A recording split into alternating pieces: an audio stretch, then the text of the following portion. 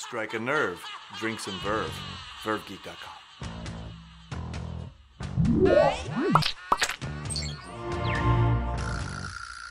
It's Geek Beat's 3-year anniversary in our current office. And no, that isn't an April Fool's joke. I'm John P. Let the madness begin.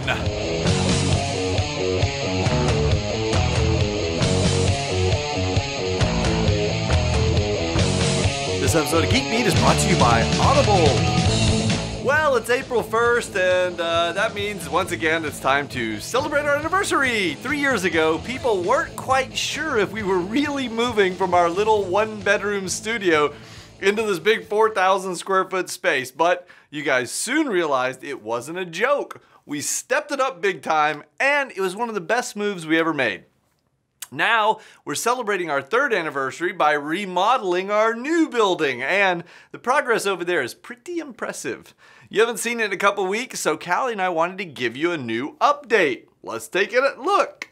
Work started last week, and as you can see, they've made quite a bit of progress. This is the area that has asbestos in it, and had asbestos. Everything has been torn apart. It is all gone. We are asbestos free. Yay! So this is kind of what it looks like after they've done their thing. We still have to get it inspected and the state's approval and all of that, but they're done. And that's been a very interesting piece of this. The timelines that we were given, people are moving way faster so far than they promised us. As you can see, everything, is gone, all the sheetrock and everything. One thing I don't think you guys have seen yet, in this room, from there where that jackhammer is, and that you can see the ledge, there were this tile. It was a red Spanish tile, and we weren't actually aware that it was in this room as much as it was. So that they, just in one day, today, they took that jackhammer, got it all ripped up and cleared, and it looks good. So they're gonna have to come in here and level this to, float it up to the level of the actual other concrete in the entire building. But that is the update here. Now on the asbestos, it's very interesting. We weren't expecting everything to happen as it did. It happened faster, but things got a little bit more damaged than we had planned on. So a lot of the ceiling tiles and the sheetrock, the ceiling tiles were damaged much more than we thought. And we did not budget for this, so that's going to be an expensive cost that we did not plan for or budget to replace all these ceiling tiles. And I'm not exactly sure what happened, why certain parts were damaged more than others. I mean, if you look here, this hallway looks pretty good. The sides were torn up a little bit where the sheetrock was taken out. But if you come over here to this side of the building, just pass through the kitchen, why don't you, John? I'll meet you over here. You can look at this ceiling over here. It is completely torn apart. So I'm not sure why, the difference in the different parts of the building. Who knows? I wasn't here. We weren't allowed in. So anyway, real quick update. Drop cams are coming your way. We will have those shipped to us very soon. Please don't let me hit my head on a light. Don't let one drop on your head. Yeah, exactly. So look for those updates coming soon at geekbeat.tv/dropcam. And John, now that we're in safe territory here, I'm going to steal the camera from you and let you take it the rest of the way. Oh, well, I wouldn't exactly call it safe. Keep in mind the floor is real slippery in here. Yes, it is. The interesting thing is, in this room, when they took up all the tile, and you saw that little scraper thing that they used, the machine, they put some kind of chemical or something and it melted the glue. And so it's, in places it's really sticky, and somehow in places it's also really slippery. Like, how can it be both sticky and slippery? I don't know. Anyway, come on. There's not a lot to talk about in here. there's the demo work that Callie was just showing you, that occurred under a permit that allows for the removal of asbestos. In this room, we've got like all this wood tiles, what do you call it? Wood paneling. And like if you step in here, you'll see the other side of this. By the way, this wall, the reason why it's removed on this side, this was a firewall across the width of the entire building. It had asbestos on this wall, on the joint compound, on the sheetrock. But the other side is just the paneling. And actually, you want to be really loud? Yeah. I don't know what's going to happen. Let's see. So this is the fun they're going to have in here.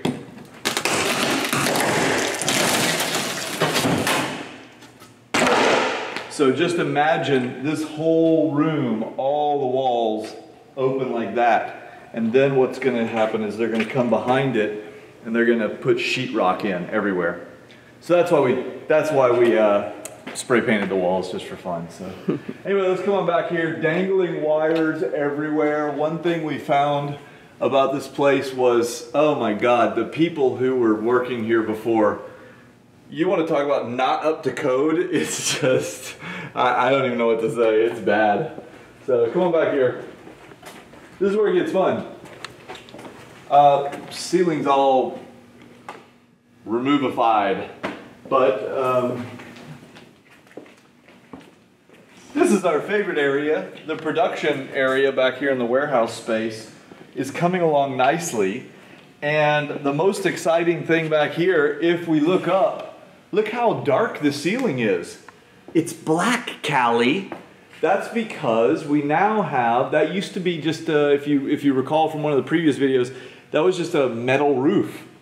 But there's now 6 inches of pin welded insulation, and then it's covered with that black fabric, and they took really great care to cover it completely, even in areas where there were maybe small cuts that they had to make or things like that. They went over it with black tape and black spray paint to try and cover it up, so it's really a beautiful job. A lot of the other stuff that's in here is going to be getting cleaned up. For example, over in this area, we've got the garage door opener. It's hanging way out here. What I'd really like to do is, for those of you who saw my garage at home, we put the little garage door openers that are on the side on the wall. So I'd really like to, take all this down and free up that space and put one of those little wall mount units over there. That would be awesome, but we don't have the budget for that right now. But you see there's a pipe hanging out of the ceiling up there? There's also another one over there. That used to be where the gas heater was hanging. The vent was there and the gas pipe is there. They took those down because there was only heat in here before, and the reason for all this insulation is the AC that's coming. They're going to mount it right on the center up there. We have a huge 10-ton unit. It's going to cool this place off. All that work is starting like tomorrow. They're going to start with HVAC and all kinds of stuff. So anyway, those are the updates for now. What about the file cabinets? Oh, the file cabinets. Anybody want a file cabinet? Free. Bring your truck. Come get them. Back to you, John P. in the studio. And we're back. We also wanted to do something special for you guys as a thank you for watching. So in addition to the usual outlets, we're also finally bringing GeekBeat to home video. Yeah. Starting next month, we'll be releasing monthly compilations of GeekBeat on VHS in high quality stereo. You can sign up to receive your first copy free, and then every 4 to 6 weeks, we'll send you another for only $9.99. And as a special bonus, if you order now, we'll include a Flowbee. But you have to call in the next 10 minutes. 1-800-GeekBeat. That's 1-800-GeekBeat. Operators are standing by. Allow 4 to 6 weeks for delivery. Offer not valid in California, Nevada, New Mexico, Arizona, Oklahoma, Texas, Arkansas, Louisiana, Alabama, Florida, Minnesota, New York, New Jersey, or Puerto Rico. You know where else you can get some high-quality entertainment? audiblepodcast.com/geekbeat. Audible has over 100,000 titles to listen to and enjoy across just about every topic you can imagine. Want some job hunting or business advice? Done. Do you need some sci-fi fantasy to pass the time? Check. Need a complete compendium on the many uses of viola horsehair strings, including mole removal, cheese cutting, and maggot dissection? No, God no. That does not exist, and no one would want it if it did, John. But if you're a normal person, you can go to audiblepodcast.com/geekbeat and get 1 free audio book. Just tell them Callie sent you, not John P. By the way, we had all of our hamsters running on high today, cataloging all the best April Fool's jokes. So head on over to geekbeat.tv/April Fools 2014 to vote for your favorite joke of the day. Okay, can we talk about Updesks for a minute? Some of you may recall that our friends at Updesk announced they're donating all the desks for our new building. That has to go down as one of the most amazing housewarming gifts in history. But they laid yet another surprise on us. Dave, did you know? What? Although we love the way the Updesks are just the way they are, they told us, surely there must be something that we could change, right? And then we said, like, no, not really. And they said, yes, there can be. So you guys get to customize them any way you want. So they've offered to let us design our own completely custom work surface. We're going to call it the Geek Beat Edition Updesk. Very original, huh? Very original. I should stay up all night working on that one. I worked on that very hard. Boy, that's cool.